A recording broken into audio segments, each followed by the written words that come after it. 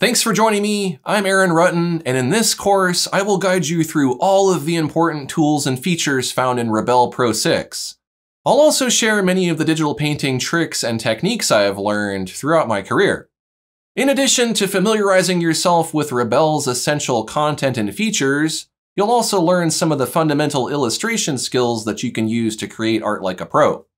The two primary goals for this course are for you to become more confident using Rebelle and for you to feel more comfortable making art on a computer.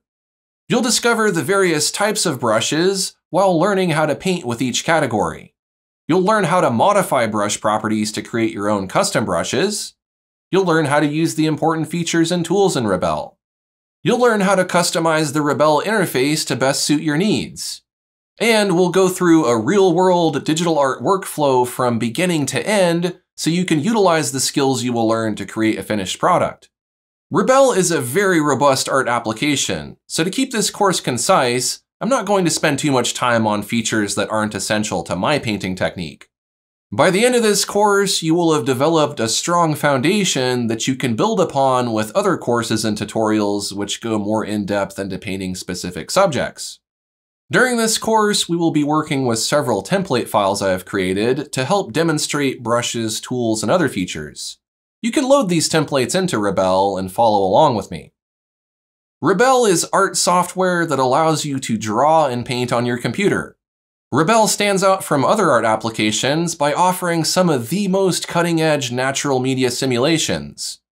Rebelle's brushes are very organic looking, so it's easy to get the randomness that traditional painters use to create expressive art. Making art in Rebelle feels more natural than the average art software, which is why it's near the top of my list of art applications.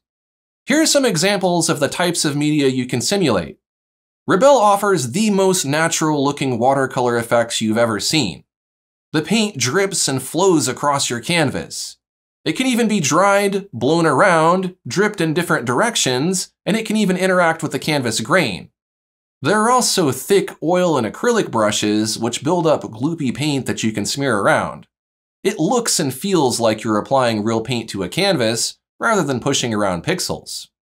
The paint mixing in Rebelle is also outstanding.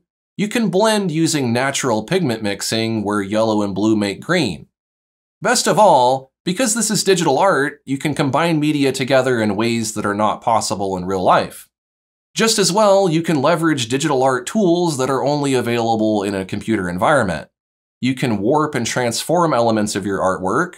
You can modify your artwork using layers. You can change colors. And you can draw with customizable guides, grids, and in perspective. I was a beginner once, so I understand that digital painting in Rebelle can seem intimidating at first. However, there's no need to worry. I will break down the material into small, manageable sections so you can easily follow along and learn at your own pace. You can download this course from my website at aaronrutten.com.